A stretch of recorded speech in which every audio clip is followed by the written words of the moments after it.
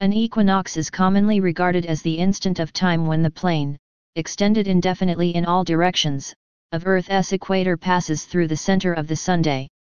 This occurs twice each year, around March 20th and September 23rd.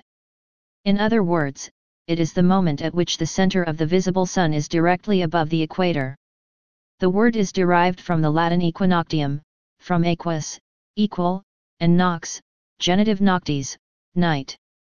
On the day of an equinox, daytime and nighttime are of approximately equal duration all over the planet.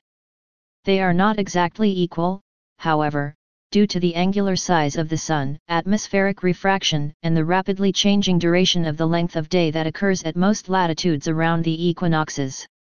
Long before conceiving this equality, primitive cultures noted the day when the sun rises due east and sets due west, and indeed this happens on the day closest to the astronomically defined event. In the northern hemisphere, the equinox in March is called the vernal or spring equinox, the September equinox is called the autumnal or fall equinox. The dates are slightly variable, dependent as they are on the leap year cycle.